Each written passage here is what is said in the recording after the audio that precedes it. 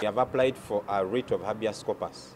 We are asking the court to direct the Attorney General and the departments or the servants of the Attorney General, the police, the military, the army, or whoever is holding these 4 applicants to produce them to court immediately, because they had been released on bail in the Nakawa court, and while they left the court premises, they were roughed up, beaten, undressed, and taken to unknown destinations. So the families can't access them. They can't even access the lawyers. We have filed this application through the relatives and friends. So we want the court to direct that the government produces these people before court for the appropriate remedies to be issued.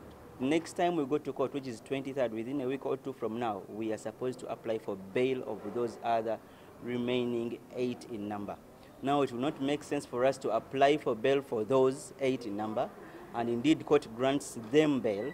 Upon granting bail, they will be taken out or rearrested. It doesn't make sense. That's the reason why we filed this application.